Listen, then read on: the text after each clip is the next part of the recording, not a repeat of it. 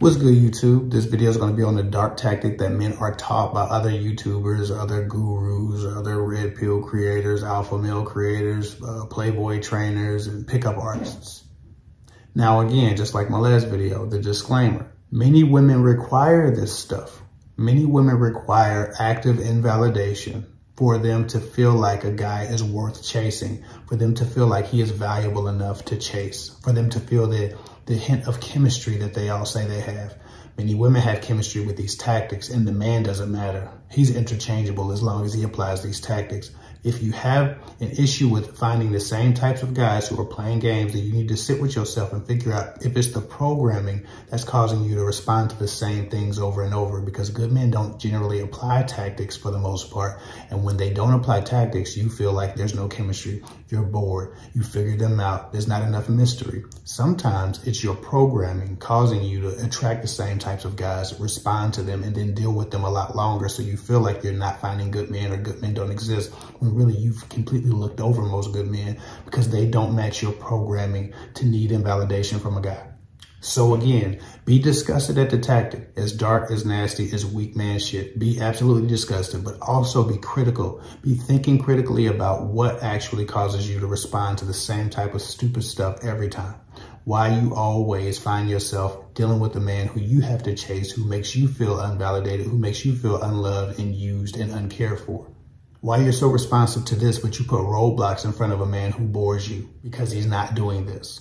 Is he boring, or is he just not using a tactic? Really sit with yourself and figure out if you're a part of your own problem. But with that said, we're going to discuss this weak man tactic that men are taught by other creators.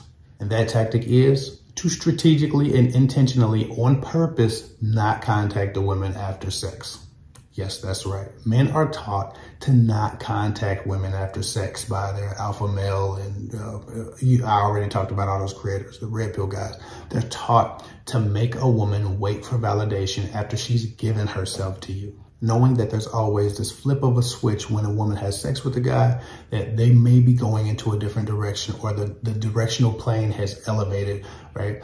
Even so, these men are doing this because they want that woman to not only chase them, but start to become subservient to them. Because once a woman has sex with a guy, she generally tries to give him more opportunities and more chances to be great, because she doesn't want to have wasted that experience on the wrong person. So once a woman lays with a guy, even if she was about to cut him off, she reconsiders it. She might give him 2-3 weeks, 4 more months, a year to get it together, because she doesn't want to have slept with another guy who didn't turn into anything from an emotional place. Women hate feeling like they've slept with the wrong guy, so they try to make the wrong guy the right guy by sticking it out. Men know this, and so they start to play manipulation games after sex, because that's when they get the power to control you. That's when they have complete 100% dominion over the dynamic of the relationship, because you've given it to them, because you still require validation, and then he didn't call you back. So you didn't receive the validation you wanted, but you've also given up something that was your leverage. Men do this because they don't want to have to work for you. They want you to be subservient. This is the hook and bait. Now he can control you. Now he can make you do whatever he wants you to do. Now he can play with you, waste your time, get you to do him favors. You become so much more usable and so much more manipulatable once you've decided to contact him first after sex. Men know they're supposed to contact you. They know what the gentlemanly thing to do is. When they don't do the gentlemanly thing, it's always strategic. It is a tactic. Just like you say please and thank you and yes ma'am and no sir, you call a woman after you've laid with her.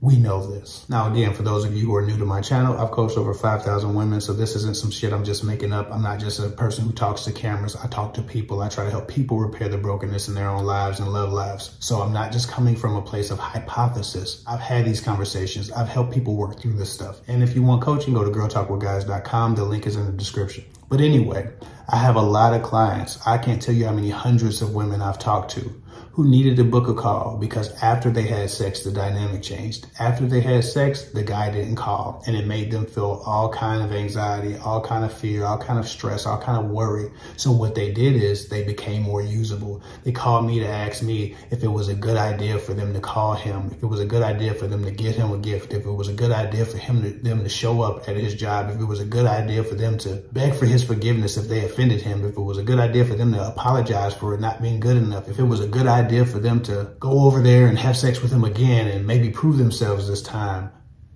If they should let him call. There's so much anxiety around what it means. If it was a good idea for them to ask what we're doing now. What are we? Are we together? Are we exclusive?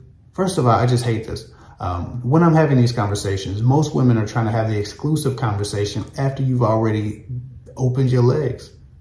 Love and respect. I'm not here to control women's bodies or teach women how to be women, but I can tell you the absolute wrong time to ask what we're doing to get clarity on whether or not sex meant a relationship is after it. Too many people are too afraid to have the conversation about sex before sex, and then you have to have an awkward conversation from a place of anxiety after you have sex to hope that that sex meant we're more committed than we were before we had sex, or that we're exclusive, or that we see each other as valuable partners potentially, and we want to pursue the same thing in each other. It is not the time to have that conversation after a guy doesn't call you because you had sex with him. If you don't hear from a guy after sex, he's doing it intentionally, he's being a dick, you should probably never speak to him again. Do not waste your time trying to turn a square peg into a round hole by validating this man, by chasing him down just because you don't want to have wasted your time with the wrong person. You wasted your time, and having sex with the wrong person does feel like shit. I get it, I understand, but you had a choice to make, to have a conversation, to get clarity, to watch him a little bit longer, to masturbate. You could have done anything else, but you decided to give yourself away to this man who ultimately doesn't respect you. It is not completely your fault. You share fault because it takes two, but when a man is strategically invalidating you after sex, he is the worst type of person because he will do anything to destroy your ego, and that's not what you want in a relationship. He can't even offer you a healthy relationship because he lacks the ability to validate you in the ways that you would need it emotionally. And we all need validation sometimes, especially from our partners. So this is a red flag because it's abusive. It's actually an offensive move, even though it looks like indifference. It looks like, oh, I just forgot. Listen, ladies, guys know how vulnerable you are right after sex. And if he would take that and strategically hurt you on purpose, there's no end to what he might do to maintain his leverage and his dominance and his power over you, to get you to submit to him. Please don't be that girl that gives a man even more time to play with you because you don't want to feel like you've wasted your time. It's okay to admit defeat, especially if it's going to save you months or years of agony because you're still trying to make this weak man work. Sometimes things feel like they're just circumstantial when really a man is strategically invalidating a woman and trying to hurt and harm her ego in ways that give him more power and leverage over her in a relationship, setting the bar too low for himself for her to ever really expect a healthy relationship, but always chase after it.